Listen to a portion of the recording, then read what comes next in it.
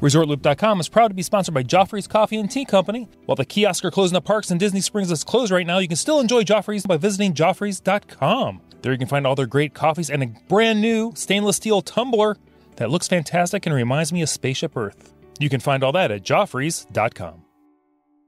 Please stand clear of the doors. Por favor, manténganse alejado de las puertas. For those of you who have joined us at the Polynesian Village Resort Hotel, aloha, and welcome aboard the Walt Disney World local monorail system. During the trip, we request that everyone please remain seated, and that there please be no eating, drinking, or smoking. Thank you.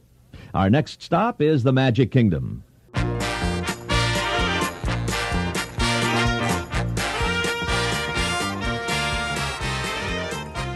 Hey everyone, thanks for joining us. I'm Tim Scott. This is ResortLoop.com, the gateway to the magic. We're going to talk a little Disney today, but we're talking Disney International. We're going across the pond. Joining us on the show, you've heard him before, Mr. Christopher Bartlett-Walford. Christopher, thanks for joining us.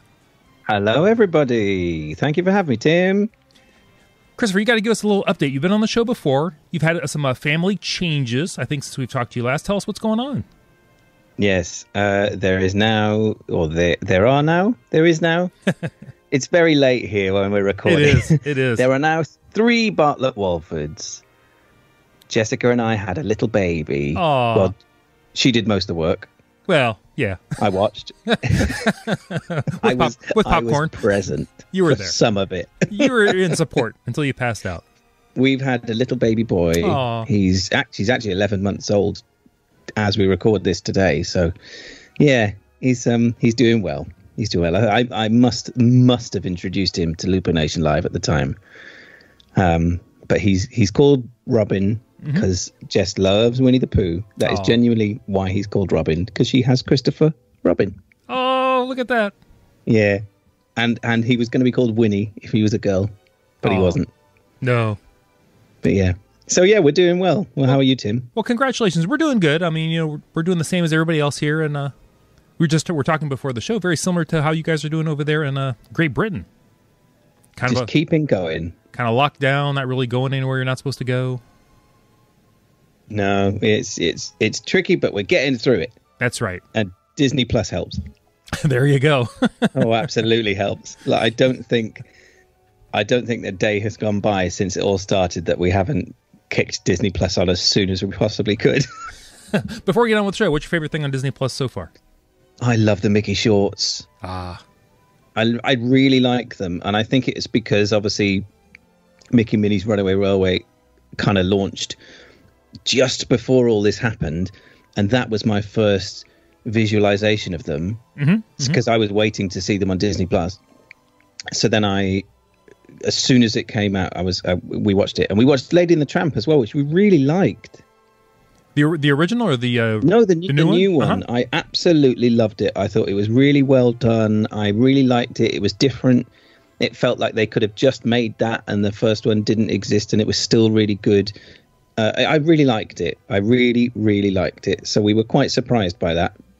And then I've started making my way through the Marvel films in order.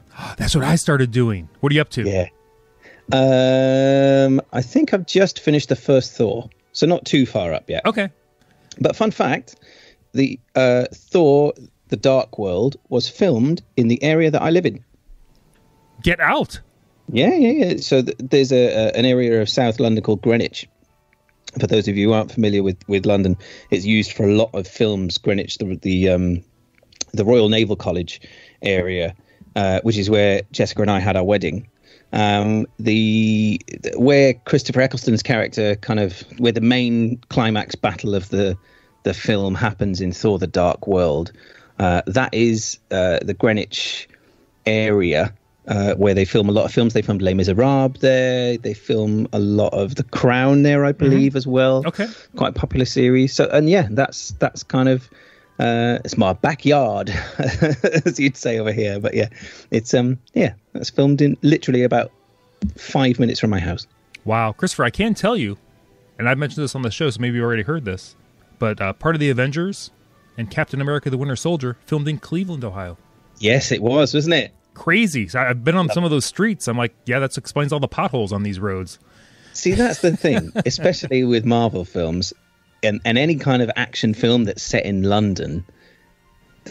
There's one thing I'd like to say, or just ask film producers, please can you make your geography of London accurate to the actual geography of London? Is it off?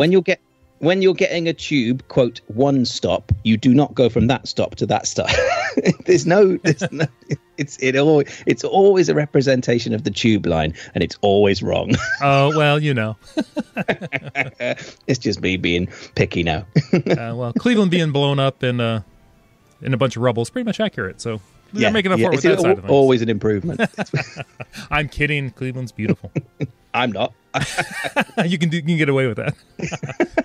All right, Christopher, we better get on with the show. We had a very interesting, we did some little chatting online, and we came up with an idea. Actually, you came up with an idea. We're going to talk about 10 of the things that I say we, but I'm just going to let you read your list, and I'll glom on, that we hope Disney does not change post-pandemic. So everyone knows things in the theme park industry and the leisure industry are going to look very different. So I thought exactly that. We wish Disney's going to stay the same. We probably know it's not going to be exactly the same. So we hope these are ways that Disney doesn't alter things. Right. And it may or may not be tongue in cheek. I will say we need a little bit of levity. Go. So I think this will be a good idea. We'll go with it. So I've been thinking, and I hope Disney doesn't replace all the water in the water rides with hand sanitizer, because I think that wouldn't work. That would not work. I don't think it would work if Typhoon Lagoon's wave pool was just one massive wave of hand sanitizer just to make sure everyone's covered.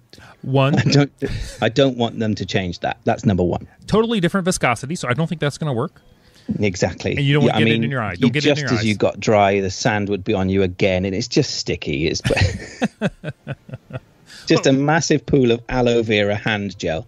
Ooh, also, it wouldn't half sting if you got sunburn, would it? Oh, my goodness.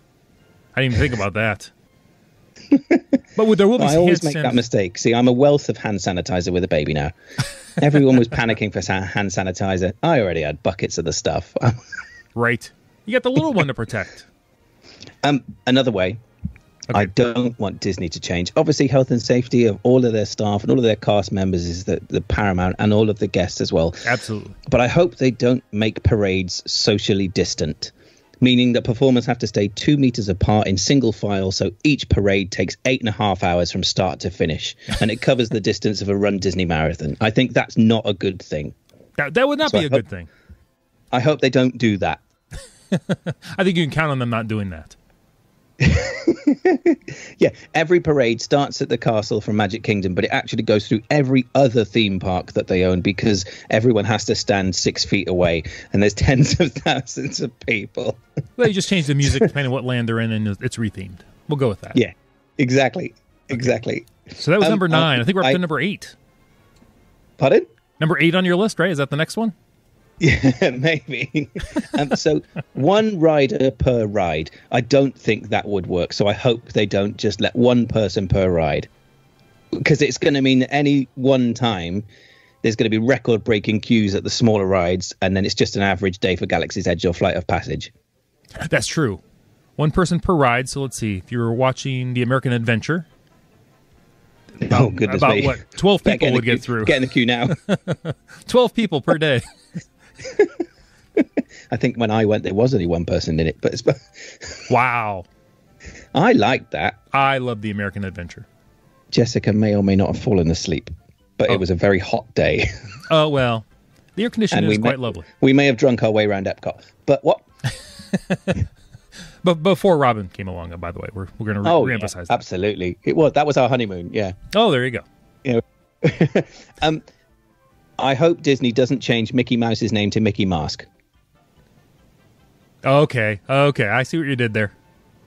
Hey, on a very side note, they've announced in the last couple of days, and you may have spoken about it already, but the changes to Shanghai Disneyland when they start to open on Monday, and I'm tentatively happy the fact that the face characters, the princesses and the princes and such, don't have to wear masks, but you will be able to see them in person, but not get too close. Just a little note that I think that's a nice touch, as safe as you can possibly be.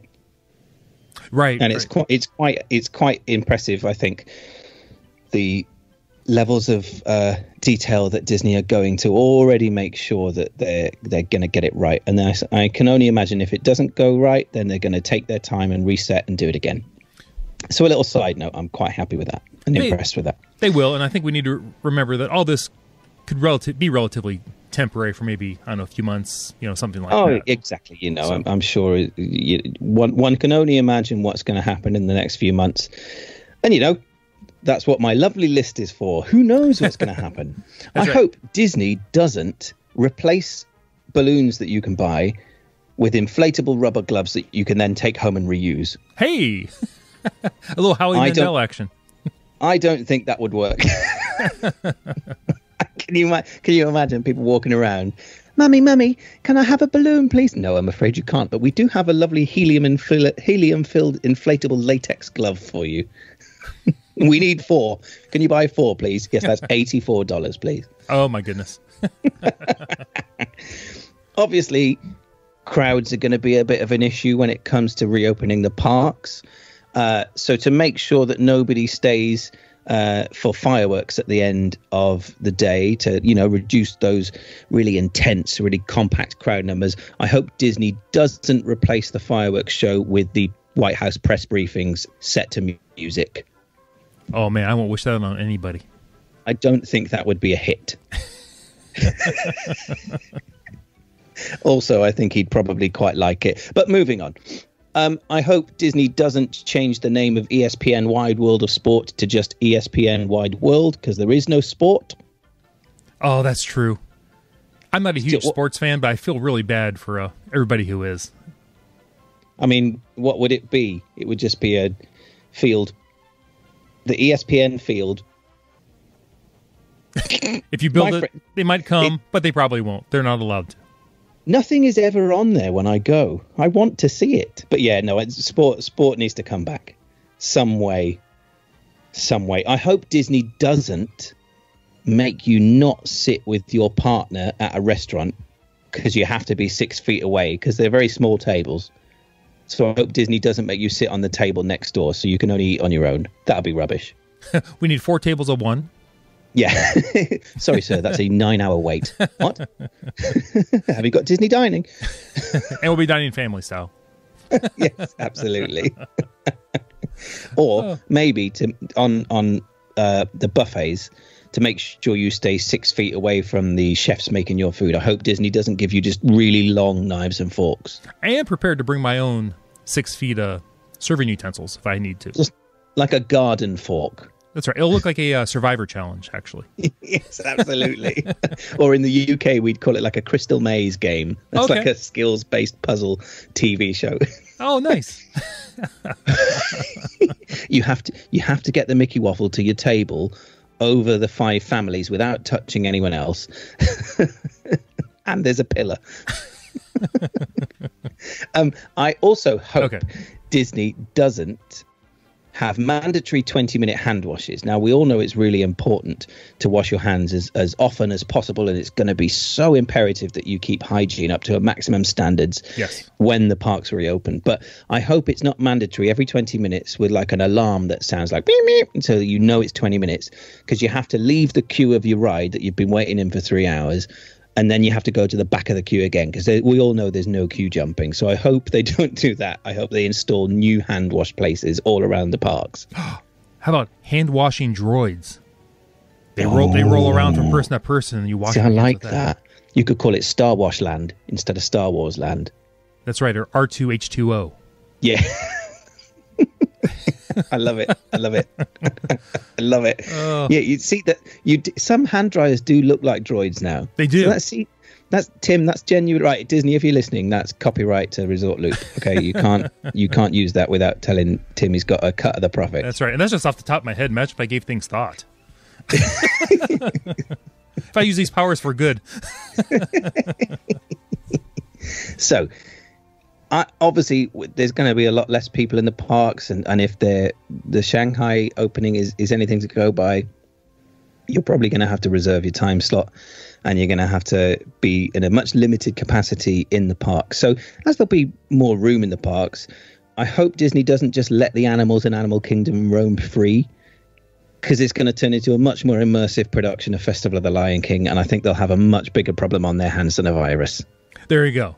You go to more of a free-range show. Exactly. You hear the opening bars of The Lion King go, oh, those animatronics look very real. Oh, my goodness. And then you're stuck. That looks just like that real Stampede from the movie. It's getting bigger. It's coming right at us. I kind of want to go now. Oh, that's Scar. I kind of want to go. Uncle Scar, what's he doing? Obviously, things are going to change, and the calendar of the theme parks are going to change. And I know, obviously, we've been a bit, we're having a bit of a giggle tonight. But yeah. I hope with everything being changed and festivals, may or may not happen. Some of them, they may or may not be delayed. But I hope that Mickey's Not So Scary Halloween Party doesn't get delayed too much, so it starts on Christmas. Because that's just going to get confusing for everybody. Even though, actually, Mickey's Not So Scary Halloween Christmas Party does sound quite good. Oh, right. We could just combine them. Yeah. Mickey's Not So Scary Holiday Party. There you go. Yeah. But what candy would you get? Well, you're probably not going to be able to put your hand in a candy bowl now, are you? No, they'll have to shoot it towards you with like a T-shirt gun.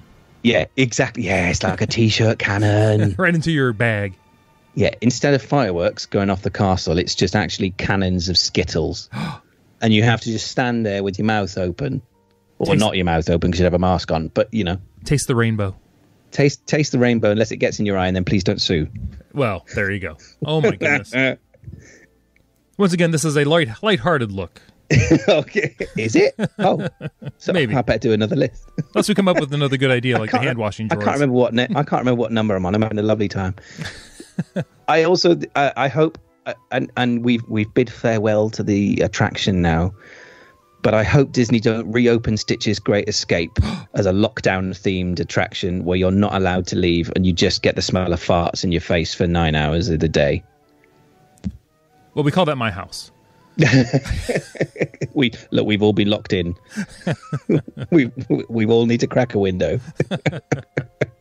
Oh, but hey, there's going to be lots of changes, and I just hope Disney doesn't do any of the ones that my tired head thought of. Although I do think that inflatable rubber glove idea is quite a good one. That might be a plan for if they do actually run out of balloons. That might be like deep in the protocol. Everyone's going to have gloves and masks on. There you go. A couple of things that I hope they do. Mm-hmm. I hope that masks become just part and parcel of the theme park experience. I know it's going to be uncomfortable, like we've said before, but actually, if it's going to raise money for people like first responders and healthcare workers and food bank charities and things like that, and it has to happen for everyone's health and safety, then I hope Disney do that. And I hope they reinvest the money that they raise from sales of those lovely new Disney masks they're selling into wonderful good causes. And they go back into the pockets of the people who lost out because of this. I hope Disney start putting their staff even more at the forefront of what they do. And I genuinely hope that every guest going to Disney, as most of them do anyway, thank every cast member they see from a safe distance and just tell them that we value them every single time we see them. Whether it's somebody picking up trash, somebody taking your photo, or somebody guiding you to a new place of the park. Every single cast member deserves a huge round of applause for putting themselves in the middle of such an incredibly crowded place when it reopens. I really hope that every guest thanks the cast members and staff and restaurant workers and gives their princesses an extra wave and just makes them know how valued they are to us for putting our happy place back on the planet. Because I think we all can't wait to go back whenever that is. Christopher, that's such a great point. The one thing I've been thinking about the masks, and I've mentioned that it'll be hot if you're there when it's hot, but I think the worst part about people wearing masks is you're not going to be able to see everybody smiling. No, Jessica made this point earlier on. She said one of our we've said this on the podcast before, but one of our favorite things to do at Disney is the photographs. Mm-hmm. You make memories. That's the whole point of the memory maker. And I know that they've said in Shanghai you don't have to wear a mask if you're eating. That's obviously fine. Right, of course. I can slam many cheeseburgers into my face, but I don't know if I'll be able to do it through a mask. But the photos are going to look very different. And I think we all need to embrace it. I know obviously there's a huge thing over on your side of the pond at the moment about people standing up for not wearing masks, and that's fine. But in a situation like that, I think we're going to have to. And if it's the rule of the park and you can't go in without one, then if you want to go in, you deal with it.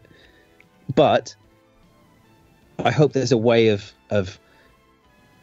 blending it into reality a little bit more within the theme park. Because people go to somewhere like Walt Disney World to escape. Right. And it's just an extra one of those layers that maybe is taken off that escape if you do have to keep the PPE and the personal protective equipment on a little bit longer than you maybe would have. But again, like you said, let's hope this is all as temporary as it can be. And hey, that's why we thought we'd have a little bit of a giggle tonight and you know, we can still keep things as lighthearted as we can in situations like this. And provide a little bit of an escape. And that's what we want Disney for again, isn't it? Yeah, sometimes you have to giggle just so you don't cry. So you're not whimpering in the corner. Talk to me about that. I'm very used to that.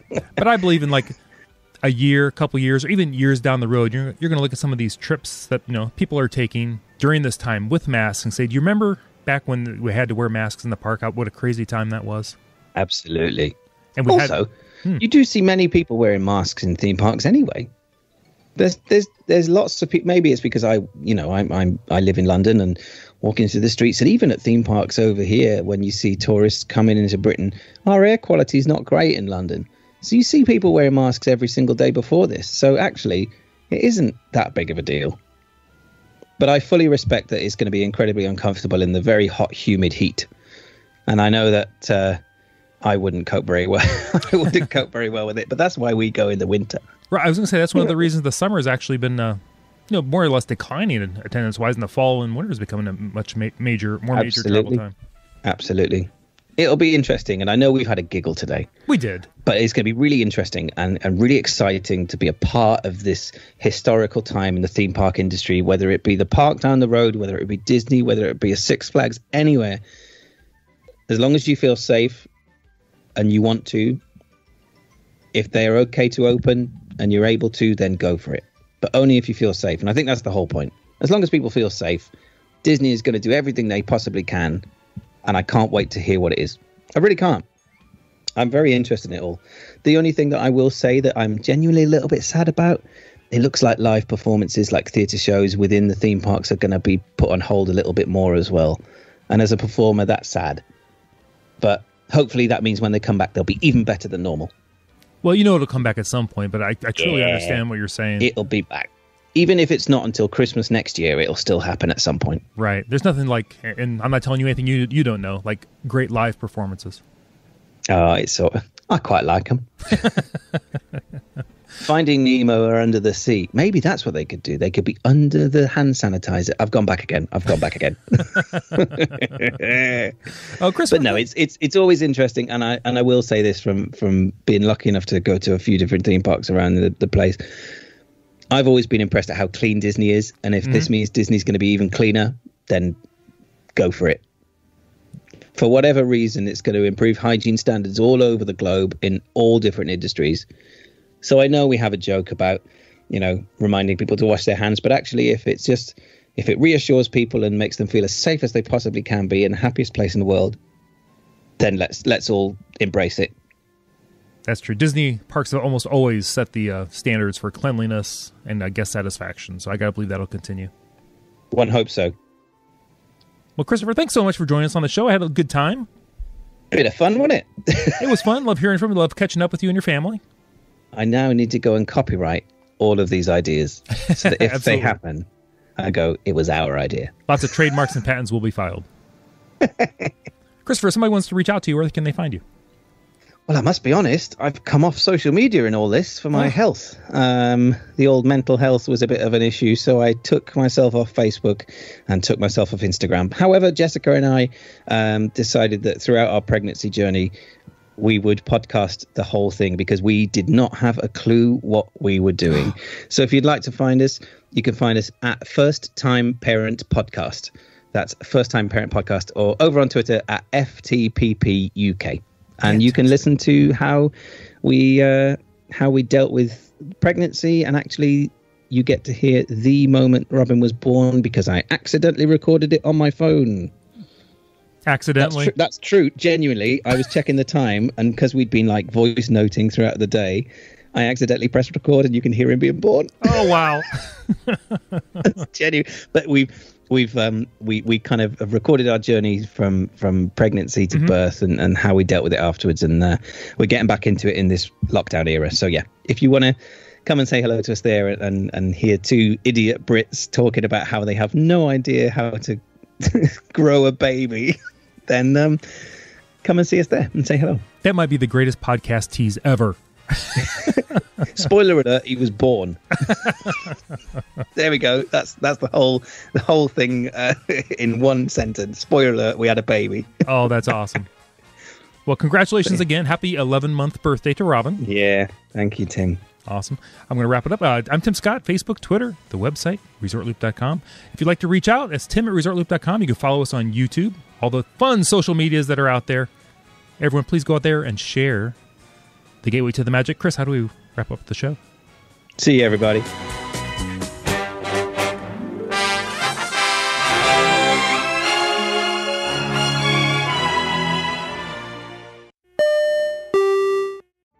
Vacation memories will stay with you and your family for a lifetime. The Resort Loop Travel Group was created with this in mind. Our fee-free services will relieve you of the stress and confusion of finding and booking the best vacation at the best price.